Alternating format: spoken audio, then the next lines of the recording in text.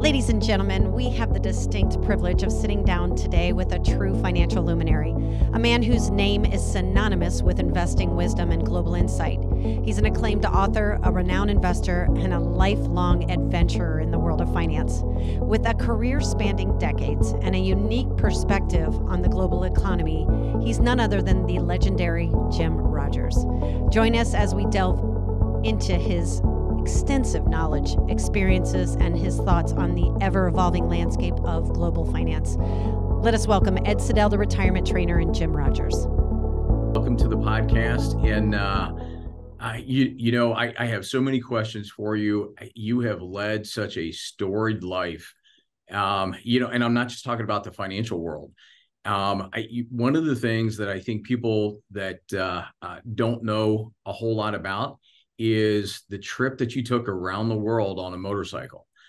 What made you want to, because I love to ride. I mean, that's always been a big part of my life. So that, to me, that's fascinating. So what made you want to do it? And what did you learn from it? Well, Ed, I grew up in a very small place in the backwoods of Alabama. My phone number was 5, and you either never leave there or you want to get out and see the world. I was one of those who wanted to see the world. I wanted adventure. I wanted to do it all and do as much as I could. So I retired young in order to try to see the world. I went around the world once on a motorcycle for 2 years. And then a few years later, I did it again, only in a car, for 3 years. So I have spent 5 years of my life driving around the world. You might say I wasted 5 years of my life, but I loved every minute of it. Well, I wouldn't say it was a waste. I think it probably gave you perspective, through all the cultures, everything, all of your experiences, and in even trying to get the visas and permission to go from one country to another had to be a learning, experience in and of itself. Well, there is no question. It's not so easy doing all of this.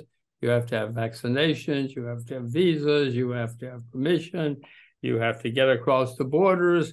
There are many problems in going around the world. I mean, this is not driving over to Los Angeles for the weekend or something. This is a lot of problems and a lot of fun.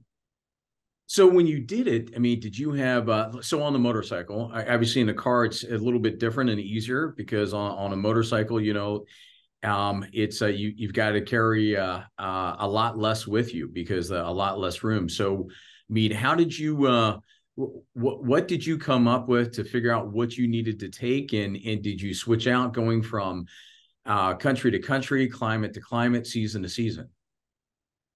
Well, first of all, on a motorcycle, you cannot take a nap if you need a nap, and you pull over the side of the road unless you're crazy. And so you can take a nap. But in a car, you can take a nap if you have another driver. So cars have advantages and disadvantages. But my goal was to see as much as I could of the world, for better or for worse. And it was great. Now, what you take, you cannot take as much on a motorcycle as you can in a car, needless to say. But either way, you don't need a lot. I mean, I know people think, oh, God, I'm going to be gone for a year or two. I've got to take a lot of stuff. No, you don't. There's a laundry everywhere. You get to a hotel room, the first thing you do is send stuff to the laundry, for instance. So we took what we needed. If we needed something else, we could buy it always, of course. But you don't need a lot, believe it or not. If you go to a country and the Queen invites you to dinner, don't worry.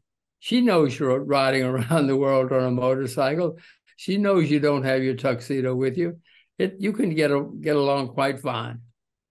So, what was the best experience that you had riding the motorcycle? Your first time around the world? The best experience was every day. You open the door. If you live in Chicago or something, you pretty much know what's going to happen every day when you open your front door. But when you're going around the world, Ed, every day, you don't know what's going to happen 5 minutes from now. You might be dead. You might meet a goddess. Who knows what's going to happen?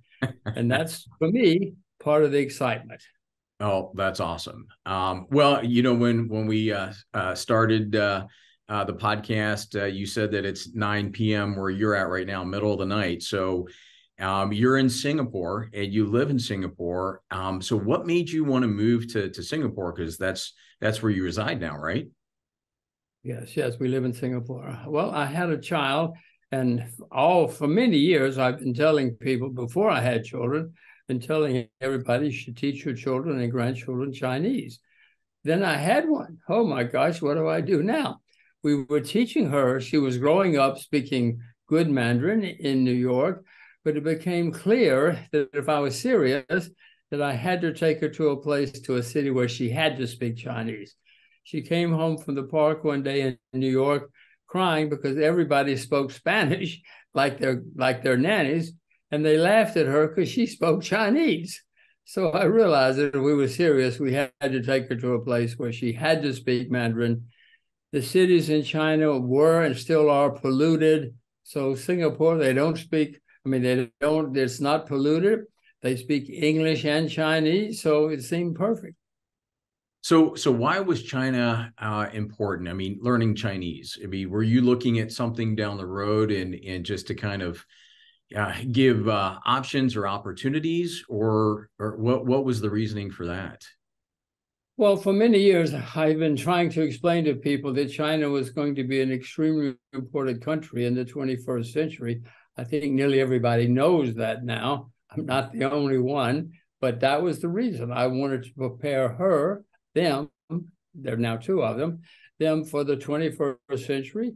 I wanted them to speak perfect Mandarin and English. The English is no problem, obviously, but now they speak perfect Chinese and perfect English. It's not going to make them successful, Ed. They might wind up terrible failures, but at least they have a leg up in the beginning. Right. All right. So, I mean, you kind of saw what was coming down the road as far as China becoming a world power. With all of the issues, the geopolitical issues globally, not just facing the U.S. But if we really kind of look at, where China is, where the U.S. is, and if we look at the U.S. as once being a one of the largest creditor nations to, historically, one of the largest debtor nations, if not probably the largest debtor nation in history. I'm saying it like that because I don't know for sure, but I would, venture to say that that's probably a true statement. How do you see the impact with China and the U.S. and the geopolitical issues that are facing the U.S. right now? Well, first of all, the U.S. is the largest debtor nation in the history of the world. I don't say that happily. I'm an American like all of your viewers. So no, it's not good news. It's a good time to be an old American because I don't have to pay the debts. But my children, it's not a good time to be a young American for anybody because there are going to be huge problems down the road, whether we like it or not. Washington denies that. But Washington, they're not very competent, or we wouldn't have gotten into this situation of being the largest debtor nation in the history of the world. Somewhere along the line, we're going to have big problems. 100 years ago, Britain was the #1 country in the world. There was no #2. But 50 years later, Britain went bankrupt. Literally, the IMF had to bail them out in 1976. So that was not it. That's not good news. It can happen. It's happened to many countries in the world. And I mean, look at the numbers. This is addition and subtraction. I can see what's happening. I don't like what's happening, but it's going to happen. The U.S. is going to have serious problems down the road. It's not good time to be a young American. I don't like saying that happily, but I have to face facts. And I'm trying to prepare my children for the 21st century. Who knows if I'm doing it right? But if they work in a Chinese restaurant, at least they'll be the maitre d' and not the dishwasher. Well, you know what? Great analogy. And you're right. I mean, DC, everyone keeps talking about, we have a revenue problem here in the U.S. as far as tax bases. I mean, it's down about 10%, just since the Bidenomics has really kicked in. And, other people say that the big issue is we have a spending problem. And I don't disagree with both of those. Those are both issues. But I think the real issue is that we have a leadership problem. It's a void. Everyone, and this isn't a political thing, Republican or Democrat, because I think it's all the way across the board. So if we look at it this way, and we look at empires all the way back to even, before the Roman Empire, the rise and fall, China is a little unique. If historically they've been at the top, they've come down to the bottom several times throughout history. Where do you see the U.S. falling as far as historically? Do you think that we can rebound? Do you think we've already hit the tipping point, the path to no return, or where do you see the U.S.? Well, first, back to China. China is the only country in world history that's been on top 3 or 4 times. Rome was great once. Britain was great once. Egypt was great once. But China's been on top 3 or 4 times. They've collapsed. They've had catastrophe 3 or 4 times, but they're the only country that, after being on the bottom for a few decades or centuries, turns around and rises to the top again. So to us, to the U.S., I hope it doesn't happen to us, but I can read history. I know that countries that get themselves in deep debt problems have always had big problems. Most of them have never recovered. So I know it's going to happen in the U.S. I don't like saying any of this, but I can read, and I know what has always happened, and human beings are human beings. So it's going to happen. The U.S. is not going to be the #1 country forever. Most countries last 100, 150 years. You can add, we've been on top for 100, 150 years. And I don't like saying it, but I don't see anything happening in Washington that's going to change what is going on. So from a macroeconomic perspective, everyone keeps talking about the stock market. When you look at where we're at right now, with as being the largest, debtor nation in the history of the world. And you look at the inflation, globally that we're seeing, but especially here in both, monetary and fiscal policies. What, from a market standpoint, what are you concerned about? And what are you doing from, as an investor to protect yourself and hedge your bets? Well, the U.S. has had a stock market for 230 or 40 years. I hope we will always have a stock market, but there have been very many times when we've had bad stock markets, bad bond markets, bad every kind of markets. I presume that's going to happen again. The U.S. has had the longest period since 2007 in our history where we've had a period without an economic problem or a stock market problem. So time-wise, it's coming to an end. We're going to have a problem again, at least we always have. And as I say, this is the longest period in American history without a big stock market problem. So it's coming. I can see things happening. Debt is going higher. Inflation is going higher. Interest rates are going higher. All this has happened before. I'm not making any of this up. And it's always ended badly when it's happened, not just in the U.S., in every country in the world. So I can look out the window and I can see what's happening. We're going to have a bear market again, probably next year. And when we do, it's going to be the worst in my lifetime because the debt is the worst in my lifetime. We had a problem in 2008 because of too much debt. Ed, look out the window. The debt is the worst in American history, the worst in world history. The next time we have a problem, it's going to be very serious. Yeah, I'm actually I've got the debt clock on over here, and I'm looking at it, and it's staggering. At this pace, if things don't change, and I don't see how they're going to be able to affect change to the degree that we need, we're going to be approaching 40 trillion before the next election. So, are you concerned about the U.S. dollar? Even with the proxy wars that the U.S. is facing right now, the dollar has actually gone up a little bit and been steady. And are you looking at that as because it's really the only safe world currency to invest in right now? and if not, or what other options are there? Well, first you said 40 trillion. That's the on balance sheet. We have a lot of off balance sheet debt in the U.S., things like Social Security obligations, which they don't count when they tell you the debt. Many of the maritime obligations, they don't count. So the real U.S. debt is over 200 trillion U.S. dollars.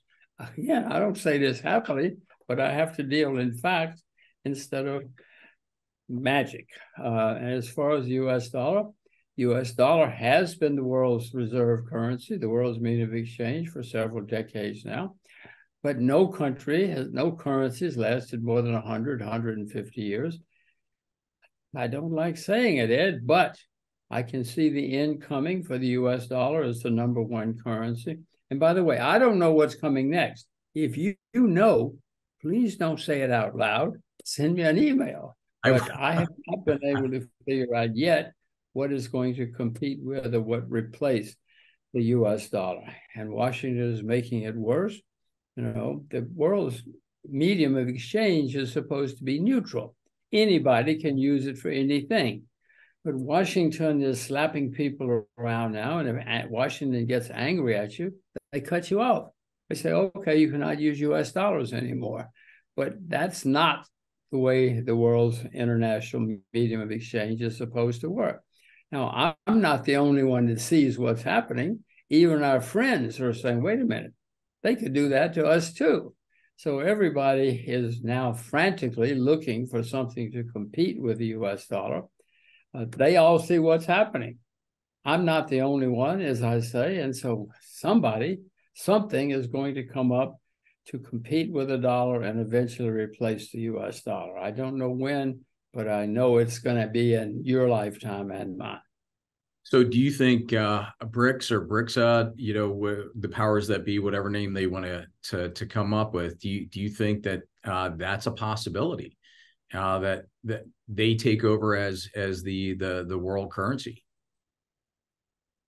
I know anything is a possibility. Usually, I mean, you look back into 100 years ago, very few people thought it could be the U.S. dollar in the 1920s, when Britain was number one. As people looked around the world, they didn't think the U.S. dollar had a chance. In the 19th century, the U.S. was a joke.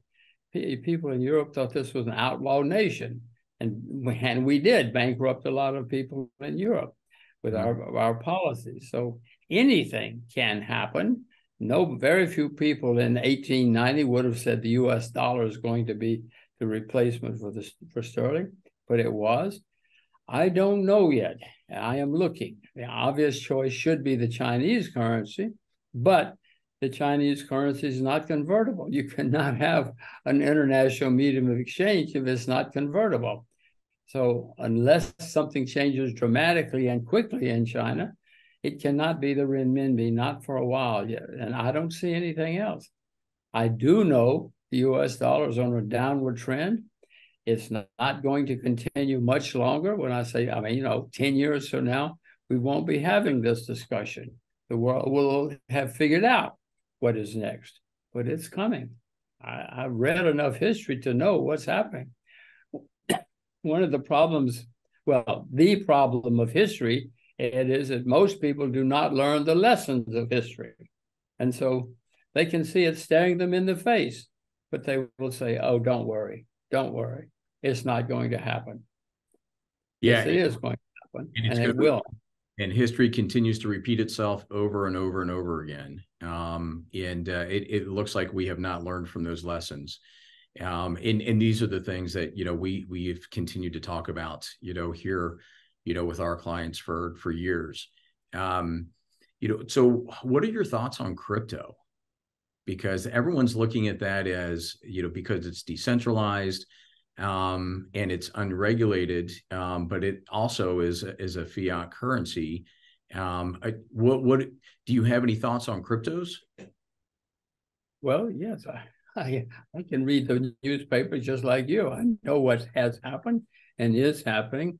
First of all, every country in the world is working on computer money now. Very few have used it extensively. China's way ahead of the U.S. In China, you cannot take a taxi with currency. You have to have your computer money in China. To buy an ice cream, you have to have your computer money. Others are working on it, including the U.S. We're not there yet. The Chinese are ahead of us, but we'll get there. Everybody will get there. But Ed, when the U.S. government says, okay, this is money now, this is your money, but the U.S. is not going to say, okay, this is the money now. But if you want to use that money over there, you can use their money. You don't have to use our money. That's not the way governments work. Governments like to have control, monopoly. They love computer money because they'll know everything you do. They'll call you up one day and say, hey, you've been having too much coffee this month. They'll know everything you do, which they love. I hate it, but they love it. Yeah.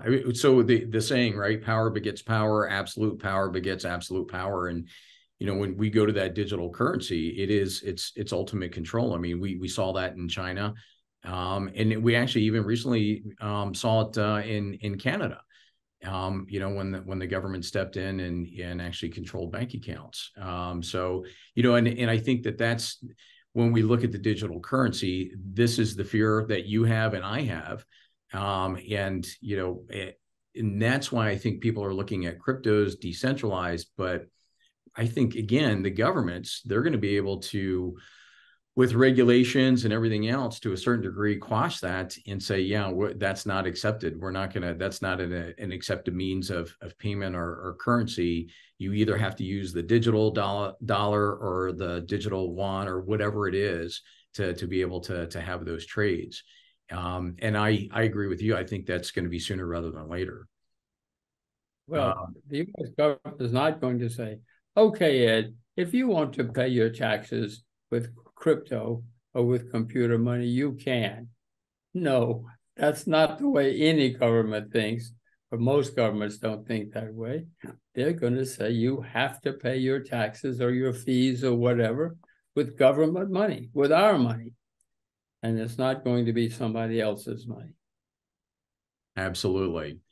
All right. So from an investment standpoint, with, the things that we've already talked about, I mean, what are you more inclined to, are you out of the market? Are you worried because we're seeing the bear market coming? And, are you looking more towards commodities, gold, mining stocks, value companies? What is it that you're really hedging your bets with, or are you just keeping everything in cash, for lack of a better term? I still own some shares. I mean, I have stocks that I've owned for years, and I'm sure, I hope I'm smart enough to get rid of all of them eventually. Then we have the question, okay, what do you do now? Where are you going to put your money? And you just asked the same question. I suspect at the moment, most of it is in US dollars, because just like you and me, we don't know where else to go. Most people are not going to rush off and put their money into Japanese yen or euros or something else. I'm not anyway. So I don't know where to put my money, but at the moment, much of it is in cash in US dollars. All right, Jim, any other closing thoughts or words of wisdom? Because I think we're heading down a path right now, and I think you've done a very good job summing it all up. Well, Ed, I'm looking every day. I know I have to put my money somewhere. I'm not keen to have it in US dollars for the reasons we said, but I have not found something else yet. I do own some silver. I do own some gold. I do own some commodities. Commodities are still the cheapest asset class. Real estate in many countries is a bubble. Bonds went up to be the highest in world history. So bonds are certainly not a good place to put money. Stocks in many countries are near all-time highs. So as I look around, I don't see anything cheap except commodities. I mean, silver's down 60% from its all-time high. Sugar is down 60 or 70% from its all-time high. Those are not bubble kind of numbers. But I don't see any commodities yet that are compelling enough for me to put a lot of money there. If I were putting more money anywhere, Today, it would be in commodities. I hope the right commodities, but I don't see anything else, Ed. Maybe you know. Maybe everybody should watch your show to find out where to put their money, but I don't know yet. Well, Jim, thank you so much for joining us on the podcast. It's been a pleasure. Thank you for your insights, and thank you for staying up in the middle of the night to do the podcast. I appreciate it. I hope we all figure it out, because there are going to be some very difficult times ahead, and I hope I survive. I hope we all survive. Amen to that. So thank you very much, and enjoy the rest of your evening. Thank you very much. Bye-bye. Bye-bye. See you again, I hope. Absolutely. Bye-bye. Looking forward to it.